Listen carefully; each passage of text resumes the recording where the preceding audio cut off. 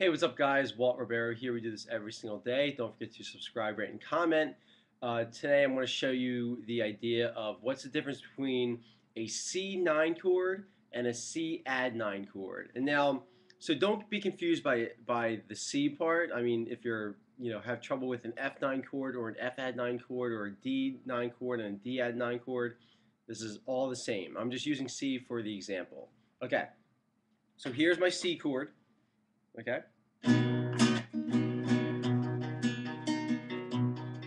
Now I'm going to make this a C9 chord. So the way that I do that from my video yesterday is I said you got to add the ninth, which is the same as the second note in the scale. This is confusing. Refer to my previous video, and this will make sense. So now here's my C chord. Here's my C9 chord. Because I'm changing my C right here to a D. So I'm going from my C to my D.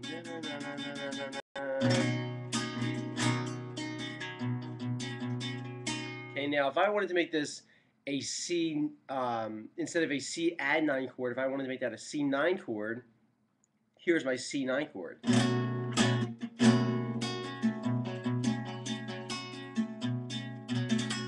Okay, now what's the difference between a C add9 chord and a C9? Well, a couple things that I wanted to explain first is that when it's the letter and the number and nothing in between, so if it says C9, F11, B flat 13, D7, if it's the letter and the number, that refers to that it's a dominant chord, which is the same as saying a seventh chord. Dominant and seventh chords are the same exact chord, just two different names for the same thing. So now, since we understand that, the C9 chord is actually a dominant chord or a seventh chord with the ninth on top.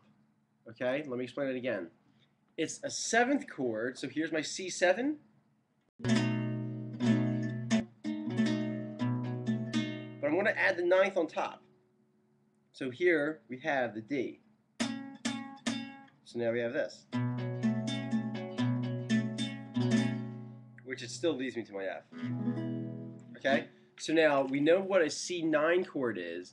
It's actually a dominant chord, a seventh chord, with the ninth on top. And a C add9 chord is, your C chord with the ninth on top, no seventh. No seventh, 100%, there's no seventh in that. So if it makes more sense, it's your C chord. Okay, let me show you. There we go. Here's your C chord. Here's your ninth on top. And that's it. This is my C add9. This is my C9.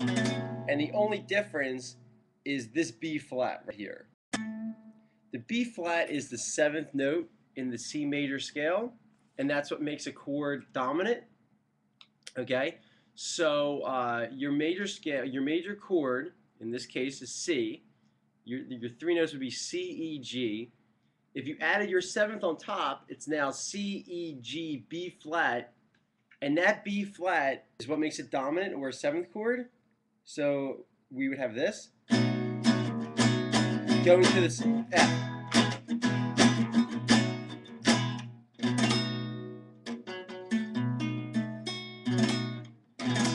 Okay, and so the only difference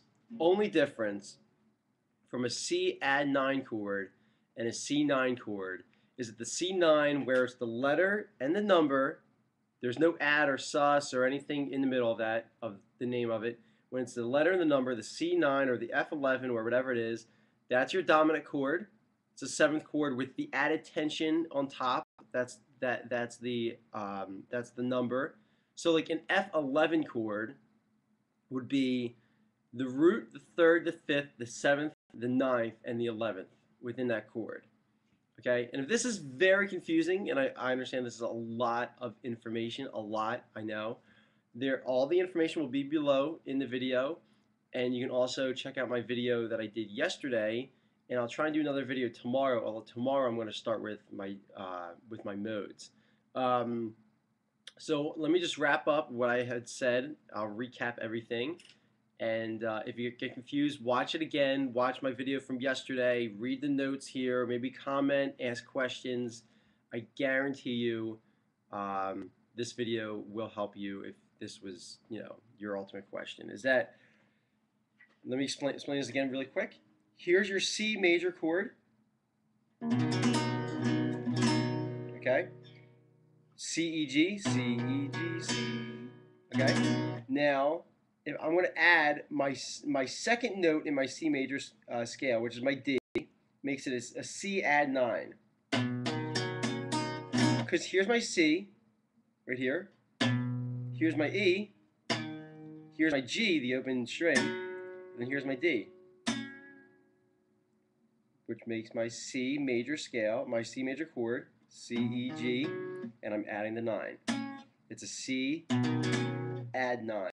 Now, this is also the same notes are in this. C, here's my E, the open string, up top. Okay, C, E. Now, I'm not, well, here's my G here. Okay, so here's C, E, G. I'm playing my B flat. There's my 7th. So root, 3rd, 5, 7th, and then here is my 2nd. Oh, I'm sorry, here's my 2nd, my D. So we have this. Oops, sorry. Okay? So, I'm actually not playing my E in that, but if I wanted to, it would sound like this. Let me try and see. Here we go. That would be this. Ooh, it's tough. Okay.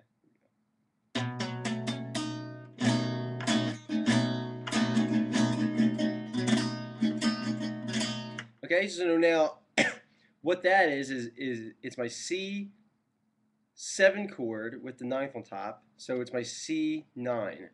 Okay, now I'm going to explain tomorrow more about what 13ths are, but the notes in a C9 chord are C, E, G, B flat, D. The notes in a C add 9 chord are C, E, G, D. Notice how there's no B flat in the add 9 chord because it's not dominant. It's not a 7th chord. You're simply playing the note. You're simply playing the major chord, and you're adding whatever the tension is. So a C add 11 chord would be C, E, G, and then you add the F on top because it's the 11th of the note. Whereas C11 would be a completely different thing. But this might have confused you. It might have helped you.